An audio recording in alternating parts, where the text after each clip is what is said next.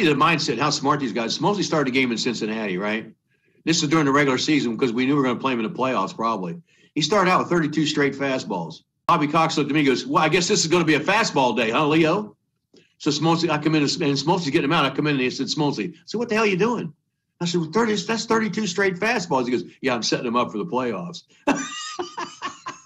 And with Glavine, one time I went out to the mound and Tommy had trouble with Kevin Mitchell. Remember, Kevin Mitchell was a big power hitter, and it was the bases loaded and 2 outs. So I went out to the mound and I said, Tommy, no, I want you to pitch to Mitchell just like there was nobody on. I said, because you got a base open. And he looked at me, he goes, I don't know what the hell game you're looking at. He goes, but last I looked, the bases were loaded. He said, would you mind telling me what's open? I said, yeah, home plate.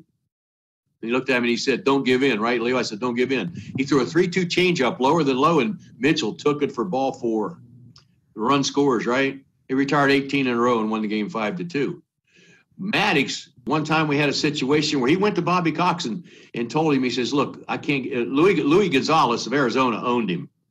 He could not get him out. And Bobby refused to have Maddux walk anybody because there's nobody we thought he couldn't get out.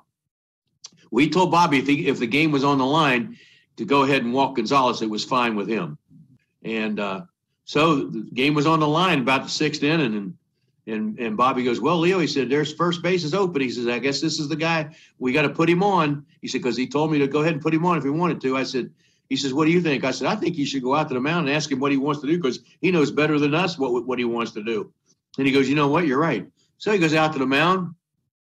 Maddux is talking. He comes back in. Bobby looks down, sits down next to me. He goes, wait till you hear this. What's going on? What's going on? He goes, well, he said, I went out there to tell him, it's going to walk the guy. And he goes, no, wait a minute. He says, give me 2 pitches. He said, if I get behind in the count, 2 balls and no strikes, I'll put him on. But I think I can pop him up to 3rd.